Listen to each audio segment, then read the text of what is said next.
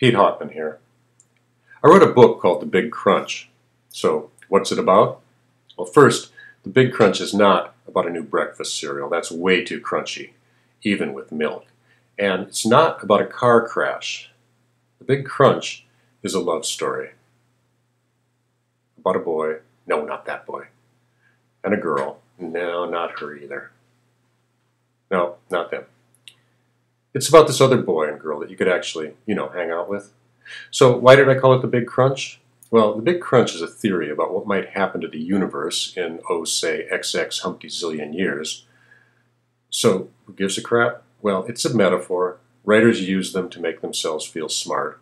Teachers use them too, mostly to mess with your head. I mean, just looking at that gives me brain freeze. Anyway, the Big Crunch theory is sort of connected with the Big Bang theory, which is like a metaphor for God, or if you prefer, the other way around. In the beginning, there was nothing, no space, no time, nothing. Okay, there was something, a pixel. You see the pixel? Right there. But all around the pixel was nothing, nada, zilch, diddly squat. Then something happened, an expansion, incredibly fast, of a staggeringly hot and dense soup of matter, antimatter, quarks, gluons, leptons, and other stuff that hurts my head to think about. Where there'd been nothing, there became something. And that something got bigger, and bigger, and bigger, and pretty soon, in about 13.7 billion years, these bipedal, warm-blooded primates showed up and started thinking about WTF stuff.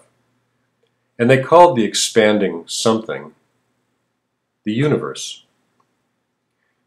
Okay, now if you buy the Big Bang theory, and not everyone does, we're all part of this expanding mass, and it really doesn't matter on a day-to-day basis, other than as a metaphor, which, like I said, only writers and teachers actually care about. But like most things, you got to figure that sooner or later, a lot later, I hope, it's going to end. Now, some cosmologists, not the people who tell you which lipstick shade works best for your autumn complexion. I'm talking about the ones who tell you what kind of lipstick to wear for the end of the universe. Anyway, some of these end-of-time type cosmologists think that the expansion of the universe will, in a few billion years, give or take, reverse itself.